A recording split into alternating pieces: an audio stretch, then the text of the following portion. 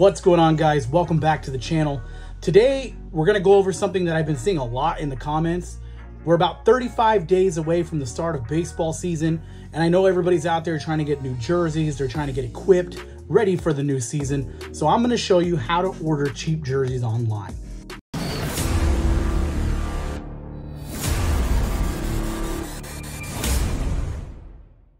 So this question comes up a lot. As a disclaimer, these are knockoff jerseys. They're coming from China, but I wanted to show you guys how to order them online. It's not a sponsored video. They didn't pay me to make this video. This just happens to be the website that I've been using for years to order jerseys.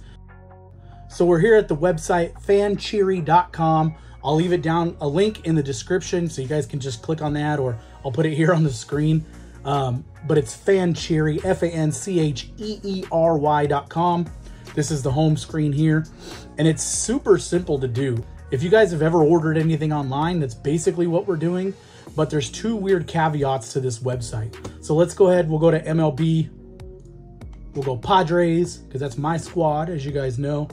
Let's do Xander Bogaerts, City Connect. Click on that guy, you throw your size in there. Add to cart, just like you would any other online retailer. Shopping cart is empty. That's cool.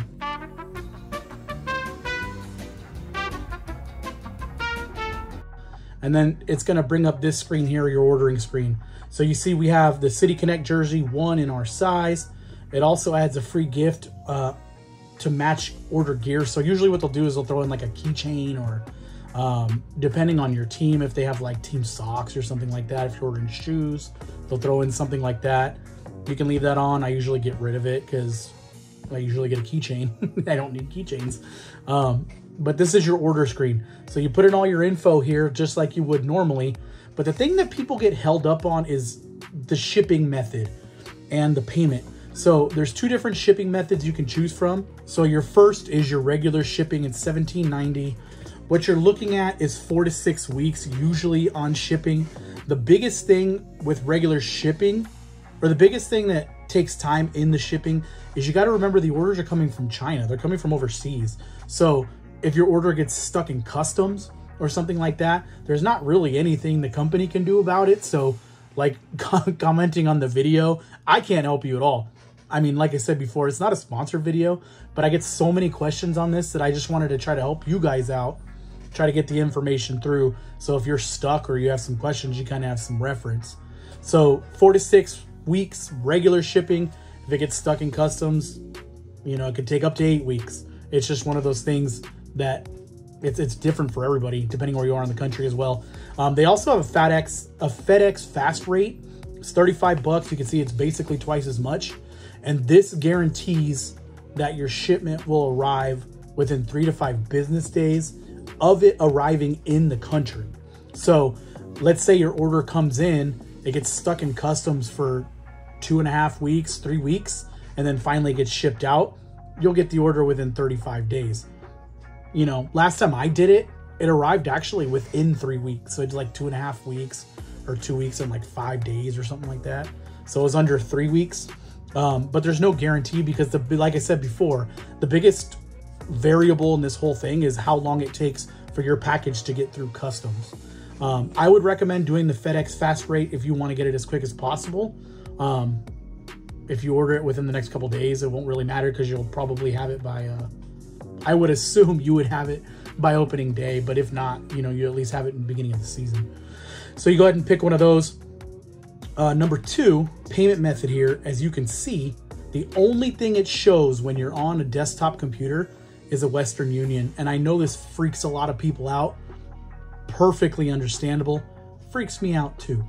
So what you would do is if you go ahead and hit confirm order without picking any sort of payment method, it'll confirm the order, it'll put it through, and generally you'll receive an email or a text message from somebody in the company that sends you a PayPal link where you can put a credit card. At this point, I know it still sounds kind of sketchy. I get it. Like the first time I did this, it was super weird. So there's a second alternative that you can do. And what that is doing the order directly from your phone. I don't have an answer why this works so well or why it even is the way it is. But if you do the order from a mobile phone, you'll be prompted with the option to pay through PayPal. PayPal is a very safe option to pay through. They have buyer protection, so if your package doesn't arrive in time, if it gets lost in the mail, whatever, it's the safest way to do this, and you don't have to give the retailer your credit card information directly. So like I said, if you never get the package, gets lost in the mail, PayPal will give you your money back.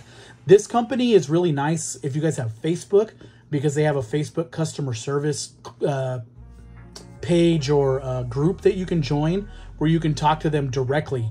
You can give them an order number, they can see where your package is, and you can get customer service that way as well. I'll actually put a link to the Facebook group in the description as well, so if you want to go that route. But like I was saying, if you put if you do the order over cell phone, if you do it on your cell phone, it'll actually give you a PayPal option, and you just pay, they ship you your stuff, bada bing, bada boom, it's all done. So that's really all there is to it. Those are the two big issues that people seem to have with the website. Like I said, again, it's not a sponsored video. So if you guys have questions, you can leave them down in the comments. If they're generic questions that I can answer, I'll try to help you out. But like I said before, I'm not affiliated with the website. It just happens to be the website I use.